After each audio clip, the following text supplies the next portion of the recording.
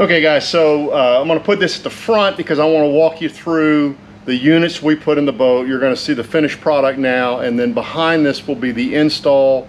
Some really good tips from the guys from both Taylor and from Michael at Jones Trolling Motor. I'm going to show you which units we decided to put in the boat and why. So, and by the way, basically I told the guys, I said I want the best I can get for both things, but frankly, if I could save a few bucks, I'm going to save a few bucks. So I didn't want to overspend on any of the technology.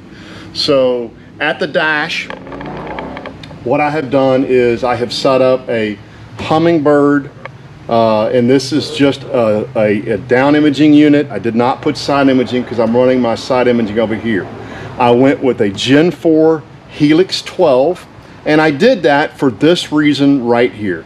I wanted Hummingbird's mapping, and as I talk about later, I put it here because I want to be able to look down the lake and look at my map as opposed to looking off at all to the side.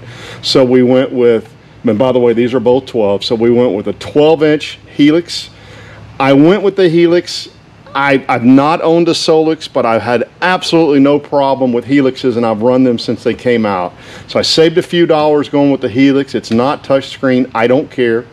I'm running the LakeMaster Plus version 3. So the LakeMaster Non-Plus, the current version is 5. The only difference between the 3 and the 5 is this.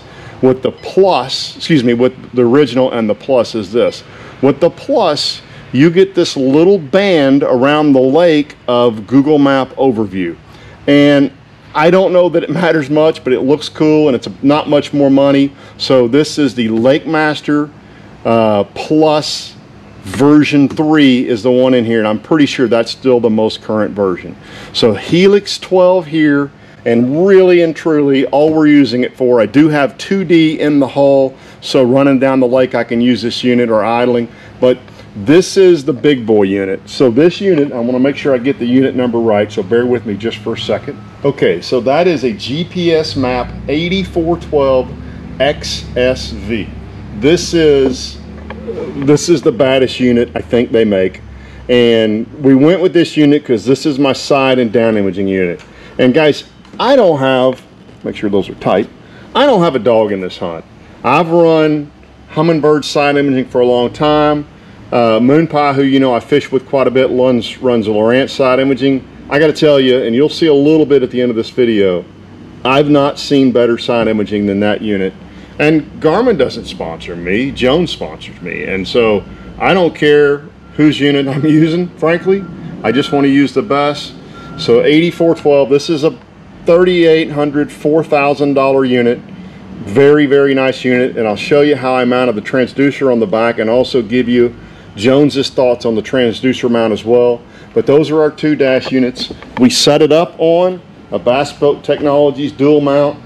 These are incredibly stable mounts, and I never noticed this before, but this little piece behind them, and actually it'll come out a little bit further, but that actually stabilizes the unit from the back too. So it's incredibly stable in all water conditions. On the front deck, which is truthfully where we spent our money, well, I say that, we spent a little bit back there, we have a Helix 12. All I use this unit for is to read the basically to use for mapping and to read my 360 unit. So I have a Humminbird 360. By the way, it is my understanding that if you buy one of those braces for this, it will void the warranty. Now, I did not confirm that with Humminbird, but my understanding is if you brace this, this is designed to wiggle.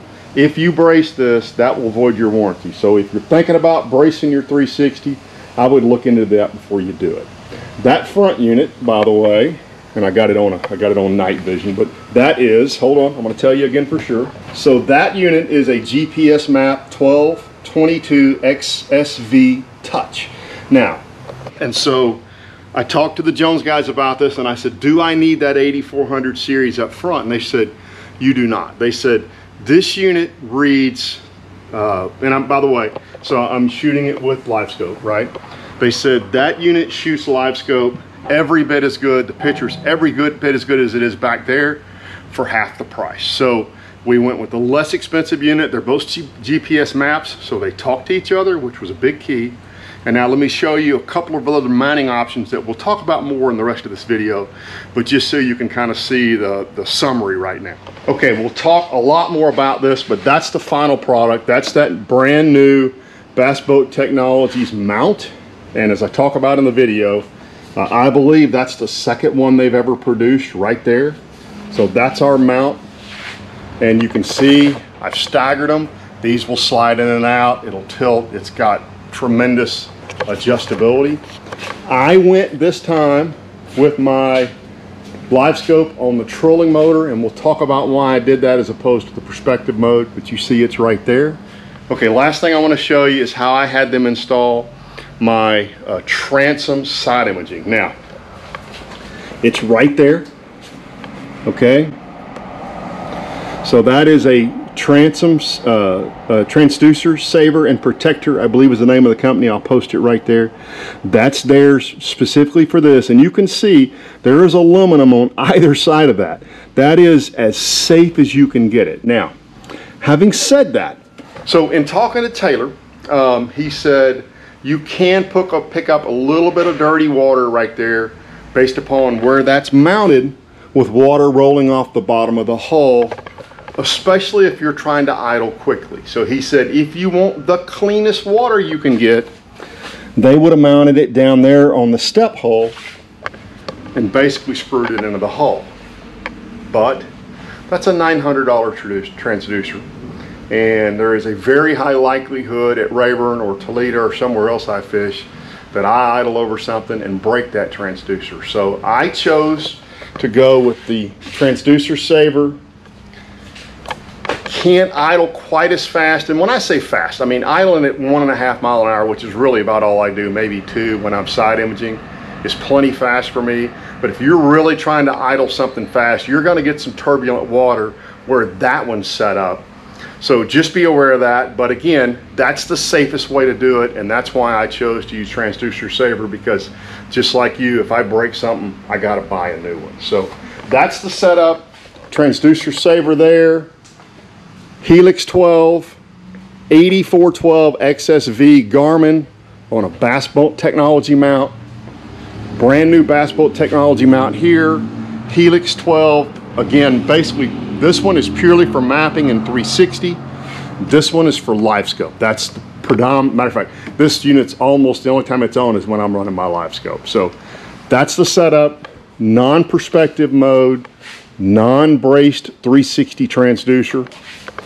Now let's jump right in and let Michael Yoder and Taylor Johnson take you through the entire install with some great ideas about why they do things the way they do things, and a little hint specifically on rigging a Lynx boat to make it a heck of a lot easier to rig. So hope you guys enjoy the rest of this video. Hi guys, good morning. We're back here at Jones Trolling Motor with Michael Yoder, and we're rigging the Bass Cat. Now, so it's hard to get cables running this boat. Yes. So show us what you did to make it a little bit easier. That's a real simple thing a guy could do at home. Right back here around the driver's console area, everybody gets a boat, always upgrades their electronics. They need network cables, we need Ethernet cables, we need 2D sonar from the back along with side scan, down scan transducers. Well, your hole is up underneath this dash and you can't hardly get your wires. TH Marine sells a little bitty vent. I don't even think the thing is $5. Drill a hole, put your vent there, helps the boat breathe, and you can access your panel 100 times easier. So now it's just so much easier to wire the boats. If you want to add stuff, take stuff out later, it's really simple. Everybody knows that this game with so many cables, transducers, Ethernets, something always goes out and you have to change it. It takes you 30 seconds to get them 4 screws out, and these yellow rods, which are bought at Harbor Freight, they're fiberglass, they link together. You can run something in less than 5 minutes if you have this access hole that you can get to easily. Okay, good deal. And there's another panel on the other side, I'm assuming, if you would want to run something over there, but that's actually probably also a speaker hole, I would guess. I think dealing with Bass Cats before, it's probably a speaker hole. Okay. The only thing that would go through that side would be the trolling motor cables, and Bass Cat does put extra big wire. You'll never need to upgrade the trolling motor cables. How handy is it to be able to pull those box lids off the back? pretty handy. It helps a ton with us rigging a boat, because a lot of times we're bent over from the front side or back side working around the door, and now it's just completely open for us to kind of work freely throughout the boat. Okay. Let's go to the front of the boat. So Taylor and I talked before I came down here. All right, so Taylor and I talked beforehand that we were going to remove the perspective mount, and it gives me a couple of advantages. It makes it way easier to lift the trolling motor up, right? Definitely. So the trick now is I'm running the 360 and the Livescope. The Livescope. So let's show everybody how you did that, and let's show them how you routed the cables. All right, so what we did, being that we've got 360 now, we did away with perspective because you've got 360 to give you that view. So what we did to give us more space for adjustment here, we went ahead and moved the Livescope down to the barrel of the trolling motor on the actual motor.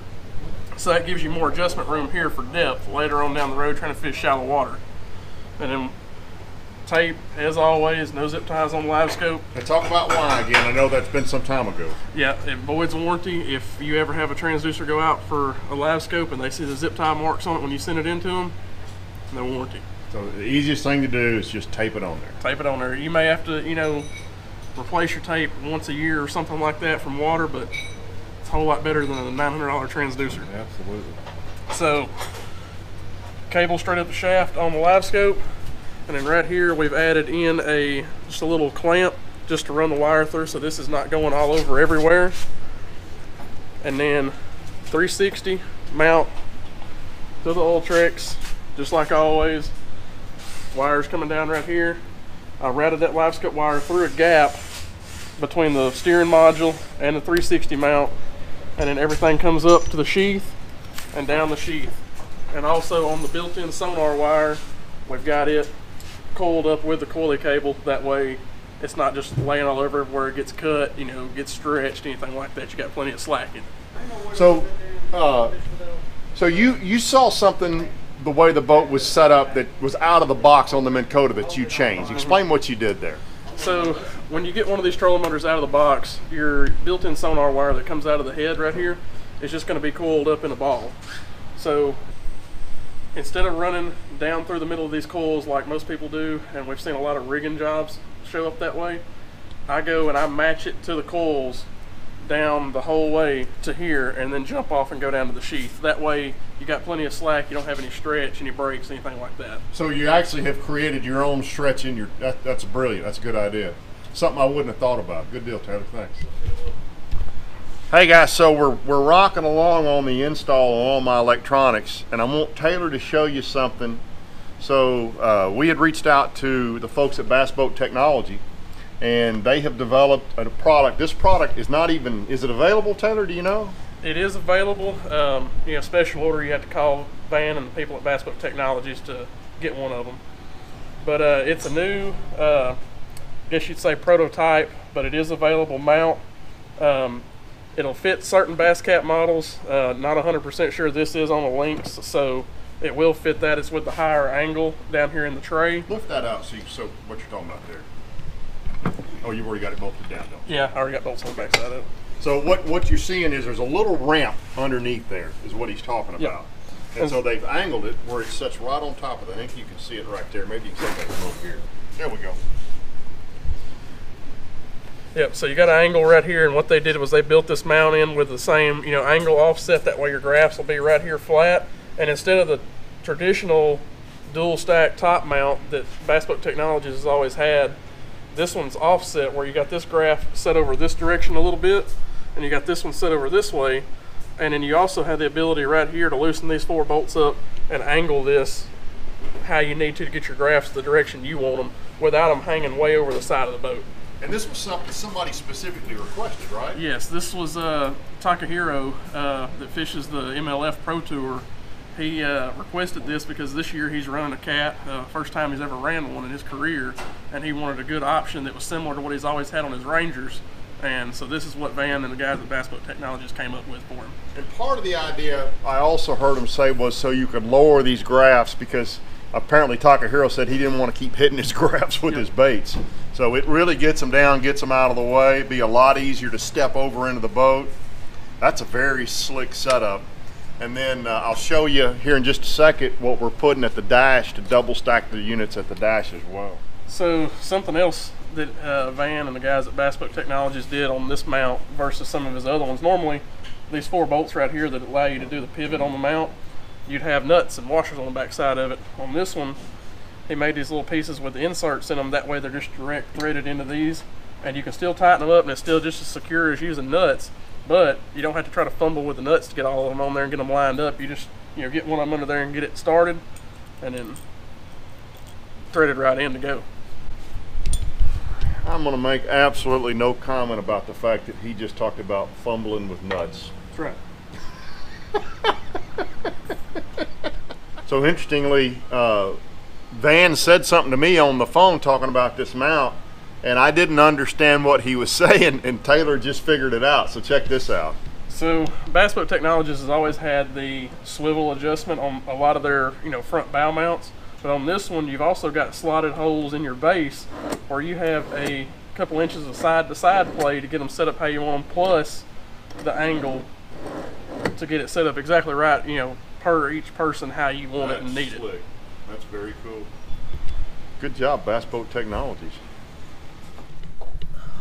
So Michael has installed our dual mount Bass Boat Technologies across the front right there. So we're going to have Humminbird here, Garmin here. We're going to have kind of the best of everything. We'll show you what the finished product looks like here. It's going to look like in about 10 seconds, but it's going to be a little longer than that. So one of the things, and this is just from doing it for years and years, that Michael suggested is we've actually moved the mount a little bit to the side of the boat, and that's going to give us real clean clearance right there.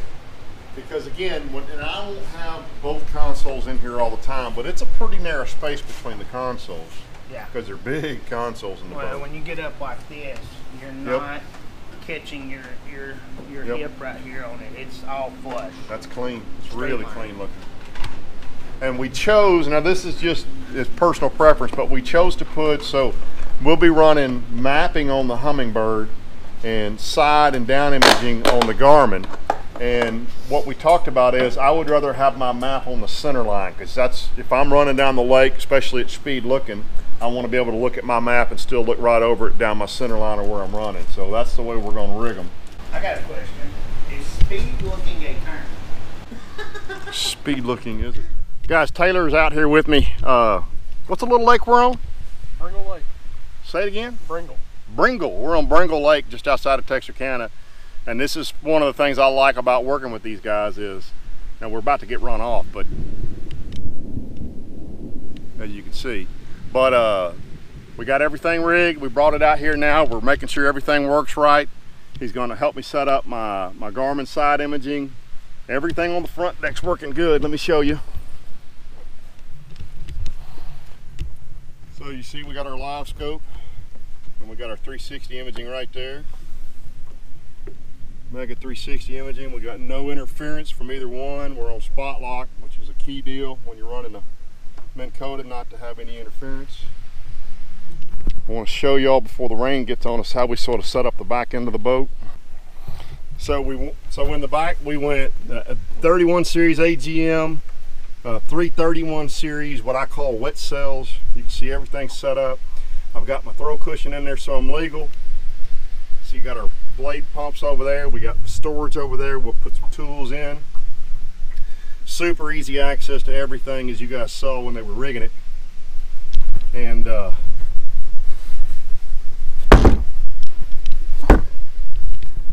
just a really nice setup. I wish this thunderstorm wasn't sneaking in on us. We'd probably fish a little bit, but I do not like thunder and lightning. So we're going to finish setting some things up. He's messing with our color scheme on our side imaging. So I know the audio is not great, but we were just playing with color schemes, and Taylor was showing me this is a color scheme that if you do your most recent update in your Garmin, you'll probably get, and we really like it. What's it called? It's called Ice Blue right there. There you And what he was saying is it's a new color they've added in the templates, and he said the fish really light up on it, especially on a low light day like today. Sharing with me out of the box, he pretty much runs the Garmin stock. You said you like running the 455 pretty much, saw on the Side Imaging? Yeah, I pretty much always run 455 on Garmin Side Imaging. You know, other than on some of the newer ultra high def models, you know, there's times when I run the high def frequency, but most time I'm a fan of 455 because you get all around good clarity, depth, everything.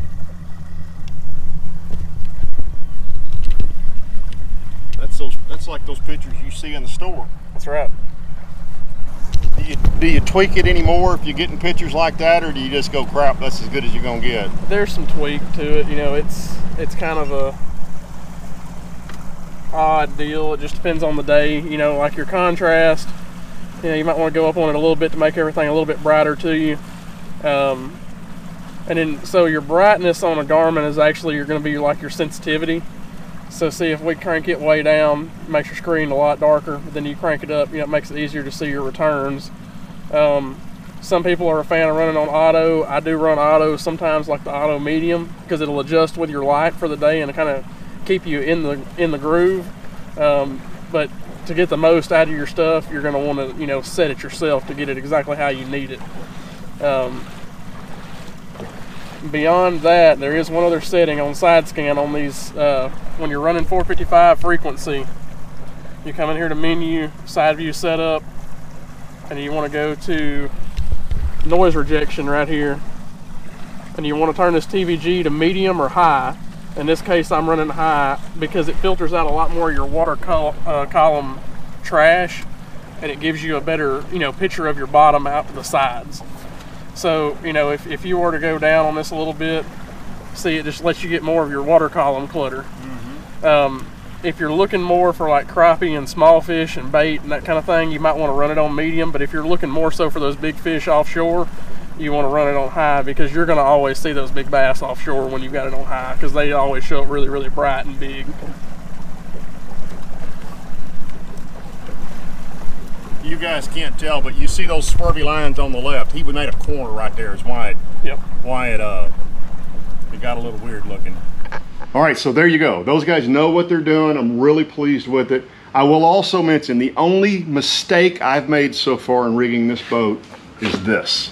I had always put those over there, but where that trolling motor set up, I thought I'm gonna try them over here, not realizing that I stand on my right foot almost all the time. I keep stepping on these buttons, so in the next video you see, those buttons will be moved over there, because that's a bad placement for me to put those buttons. And I may play with them a little bit and move them around a little bit more, but in my rigging so far, that is the only thing that I have seen that I didn't do correctly, because I told them to put them right there. So there you go, guys. Thanks for tuning in, and more videos next week. I think we'll have a 3 for again next week if I can get enough editing done. Thanks, guys.